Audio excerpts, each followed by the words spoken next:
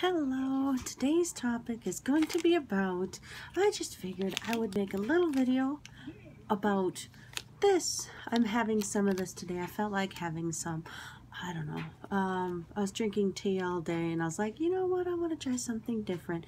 So here I am, I'm having this. It's not horrible. See, this is the stuff I showed you before. Yeah. So anyway, I just, when I take a little bit of it, I just put it in a little jar just so it sits there and sits upright. I don't like to have it when it's like frozen solid.